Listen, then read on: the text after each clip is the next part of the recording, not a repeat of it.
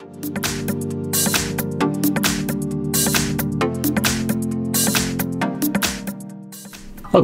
in front of me is an LG V50 and today I'll show you how to record a screen on this device. And to get started, what you want to do is pull down the notification panel, expand it, and then find the screen recording toggle, which for me is right over here. Simply tap on it.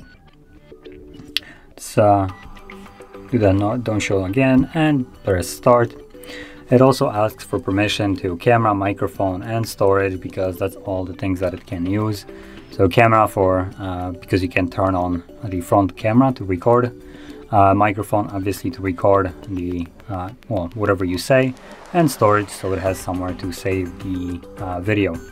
From here, let's tap on allow, and it will start the countdown, and after 3 seconds it will automatically record as it is right now.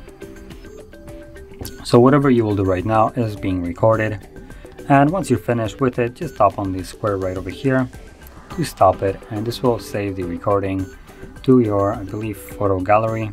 Yep, and there it is. So I'm gonna mute it, and there we go, that's the recording.